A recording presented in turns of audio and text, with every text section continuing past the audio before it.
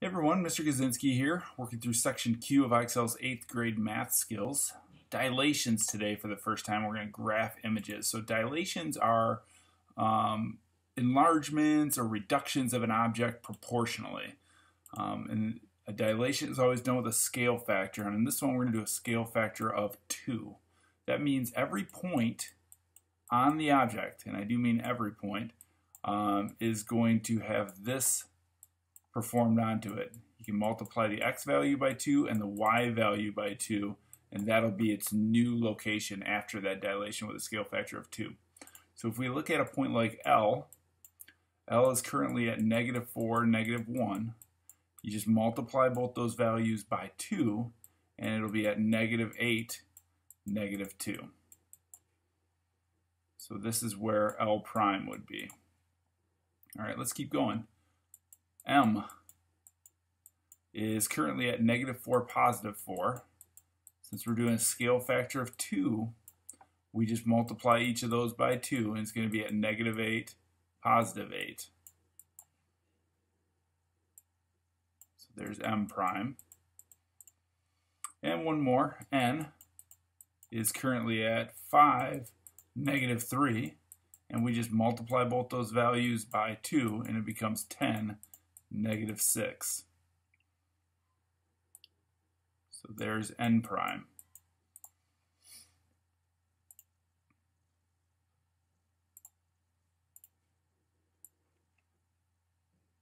A couple interesting things after a dilation. You'll see the corresponding sides are parallel to each other. So M prime, N prime is parallel to MN, and M prime, L prime is parallel to ML.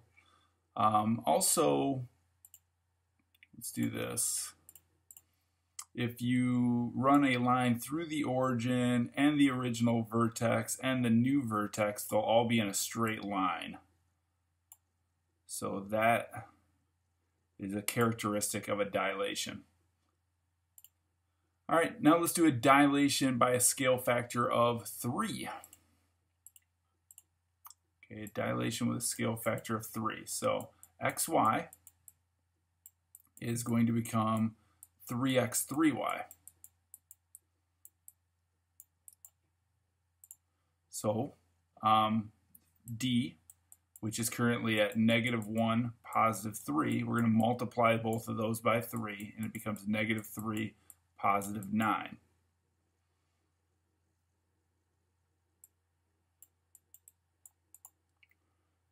E is at +2, +3. You multiply both those by 3 because it's being dilated by a scale factor of 3, and that becomes 6, 9. So there's E prime. And F, which is currently at 1, 2, when you multiply both of those by 3, ends up at 3, 6. So there's F prime. Let's connect those points to create our new shape.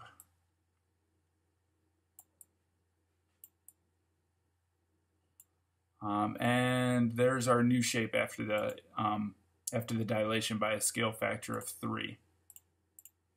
All right, and again, if we connect the origin and run a line straight through the vertex to the new vertex, you'll see that they all fall in a straight line.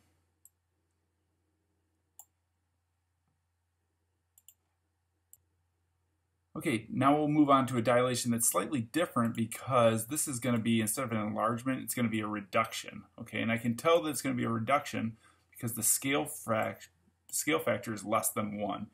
It's a fraction here. Okay, so in this case, the old vertices, xy, actually not just the vertices, all the points, but we usually concentrate on the vertices, are we going to become 1/3 x, 1/3 y. All right, so V, which is currently at -9, +6, is going to become 1/3 of -9, which is 3, and 1/3 of 6, which is 2.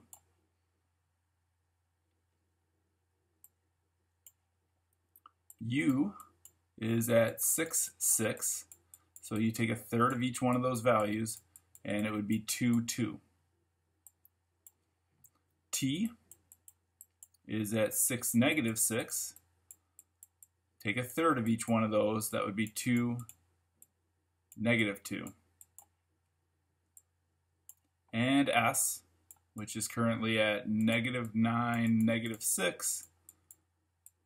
When you transform that by the dilation of scale factor of 1/3, sorry, negative 6, it's going to end up at negative 3, negative 2.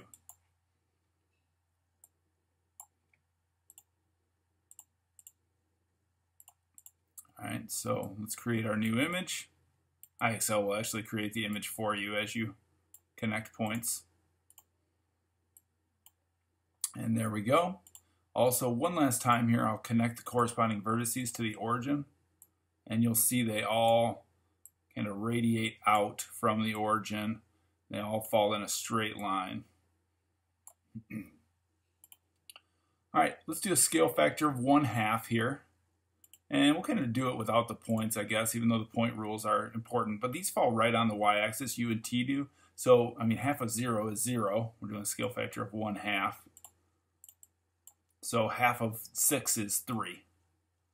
And half of 10, negative 10 is negative 5.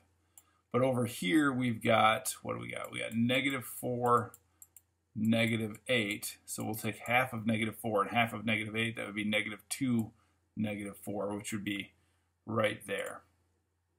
So let's connect those corresponding, or those vertices to create our new shape after a dilation of 1/2.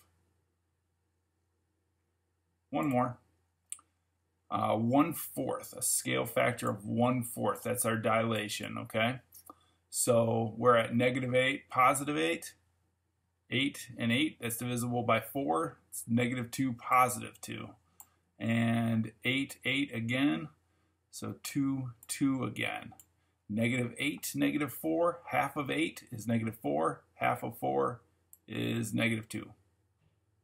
Something messed up. I don't want half, I want a fourth. That's why. So how about a fourth of 8 is 2, negative 2, and a fourth of negative 4 is negative 1. It didn't look right, did it? But we fixed it now. So this would be the new shape